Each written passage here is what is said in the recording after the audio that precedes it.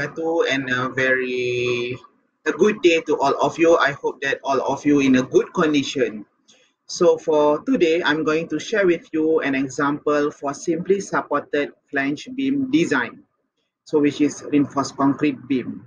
So given here, okay, is the simply supported flange beam. How do we know this beam is a flange beam? Because this beam is connected to this slab. Here is the slab, here is the beam. Therefore, the beam is called as a simply supported flange beam.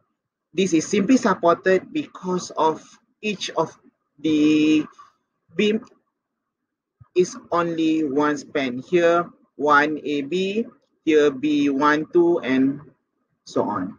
So, here is the data given in order for us to design the flange beam. So, given here is the slab thickness is 110 millimeter, the beam size is 175 millimeter times 450 millimeter. So, in the next tutorial, so I will show you how we determine the initial size of this beam. So actually, there is a method that we can assume or we can calculate the initial size of the beam. Then the finishes here is 0.25 kilonewton per meter squared, variable action 2.5 kilonewton per meter squared on the slab. The brick wall is 26 kilonewton per meter squared at 0.115 millimeter thickness and 2.5 meter height. And then the shielding and surfaces is 0.25 kilonewton per meter squared. The diameter bar given here is 12 mm. It is the initial assumption. The diameter link is 8 mm. Structural class S4, fire resistant 1 hour. The characteristic strength of concrete is 30 Newton per millimeter square. The characteristic strength of steel reinforcement is 500 Newton per millimeter square. And the nominal cover here is already given, which is 35 millimeter. The process to calculate the nominal cover is same what I have taught in the previous lecture. So in my case here, I'm going to design beam B12, which is this beam B12. The length is 4 meter. So what are the first process that we have to do? Actually, we have to calculate the nominal cover, but in this case, the nominal cover is already given, 35 mm. No need for us to calculate the nominal cover. Then we start on the design action. So what we have to do on the design action, the first process we have to calculate the load on beam because we have to transfer the load from slab to the beam. This is the process that we have to know. In order for us to transfer load from slab to the beam, we have to determine the slab condition. Either it is a one-way slab or two-way slab, which is we have to determine Ly over Lx ratio. In our case here, Ly over Lx is equal to 1.45, which is less than 2. Therefore, the slab is considered as a two-way slab. Then we calculate the permanent action and also variable action of the slab. So the slab sulfate is 25 times 0.11. The finishes is 0.25. Shielding and services is considered as a permanent action because it fixed on top of below of your slab. Okay, then the total GK is 3.25 kilonewton per meter square. Then the total of the variable action here is given 2.5 kilonewton per meter square. Furthermore, I would like to share with you guys how to determine the variable action. Normally, the variable action can be referred to Eurocode 1, which is for specific for the loading. It depends on the category of the building or structure that we are going to design. For example, category A is the area that occupied with the residential. Then they have a different variable action depend on the location of, or the floor usage. For example, it is a floor, bedroom, bathroom, and also toilet, balcony. And then from that, we refer to the table and then we can get the total QK. So you can get this value from the references. So then we factorize the load or action n equal to 1.35 GK plus 1.5 QK, which is 8.14 kilonewton per meter square.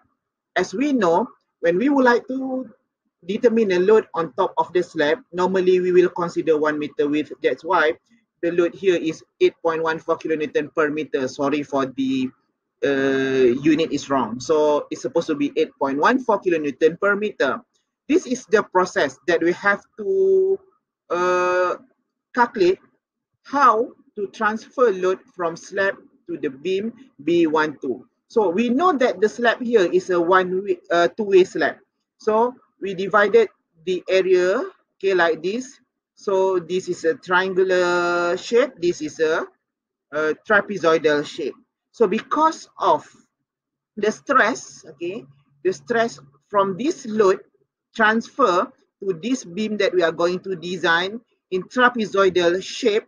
That's why the formula in order for us to transfer the load here is NLX over 6 times 3 minus LX over LY squared kilonewton per meter. Then we get the answer here 9.43 kilonewton per meter. Then we will get the load transfer from slab to the beam. Next process, we have to calculate the W here. The W is the uniformly distributed load on top of your beam that you're going to design. So here, the beam permanent action is equal to 25 times 0.175 times 0.45, which is 1.97 kilonewton per meter. And then on top of that beam, there is a brick wall with 2.5 meter height. Then the permanent action is 7.48 kilonewton per meter. Then we factorize with 1.35 GK. Why I didn't add up with 1.5 QK? Because we know that the variable action is acting on top of the slab. There is no variable action on top of your beam. Okay, so you have to understand this situation. That's why we transfer the variable action from the slab to the beam. That's why we only calculate 1.35 GK here. Then we total up the load on the beam that we transfer from the slab here, and then we add up with W, which is a load or uniformly distributed load of the beam, which and then the total is 19.53 kilonewton per meter. As usual, after we determine the load on top of the beam, we have to calculate the bending moment and also shear force. So here is the process how we going to determine the shear force and also bending moment. So we draw the free body diagram of the beam here, that which is 4 meter beam 1-2 with 19.53 kilonewton load, which is the total load that we transfer from slab and also additional load from beam. Then we calculate the shear force WL over 2. We get the shear force here 39.06. Then the maximum bending moment is equal to WL squared over 8, or we can use the method that I already shared with you previously, which is the area of this shear force, which is triangular load here, triangular shear force here. So it's equal to half time width 2 meter time with the height 39.06. So we will get the same answer here. Okay, after we get the shear force and also bending moment, the next process we have to design main reinforcement. In order for us to design a main reinforcement for flange beam, it is a bit different from rectangular beam. So in a flange beam, there is a flange section here. So in our case here, okay, this flange section is L-shaped flange section because it is a simply supported beam. Okay, so that's why it is a flange section. If it connected, okay, to two slab, for example, at the middle span of the beam or at the middle section of the beam is normally a T-beam. So in my case here, the flange is a L flange. That's why, so the shape is like this. So in order for you to analyze the effective width of flange BEFF, here is the formula. So BEFF is actually, okay, the BW, here is your BW, okay, plus with BEFF1. This is the length of BEFF1. So the BEFF1 is equal to 0.2 B1 plus 0.1 L0 less than 0.2 L0. So the L0 value is actually the length of the beam. The length of the beam here is 4 meter. Okay, so you have to know the length of the beam here is a 4 meter. So B1 is equal to 2750. So 2750 is actually this length. Okay, I refer back to the diagram. Okay, this length. Okay, 2750. Okay, so because this is the section that we cut. Okay, and then the BEFF, okay, is using this formula. That's why the B1 is equal to 2750 minus BW over 2, and then we get the B1 value. Therefore, BEFF1 is equal to 0.2 time with B1 plus 0.1 time with L0 less than 0.2 L0. Therefore, BEFF1 is equal to 657.5, which is less than your 0.2 L0. So the BEFF, as I said before, BEFF is equal to BEFF1 plus BW and should be less than B. The answer is 832.5 millimeter. So the effective depth, okay, after we determine the effective width of the flange BEFF, we have to calculate the effective depth, which is the D here, okay, which is equal to H minus C nominal minus diameter link minus diameter bar over 2. Then the answer is 401.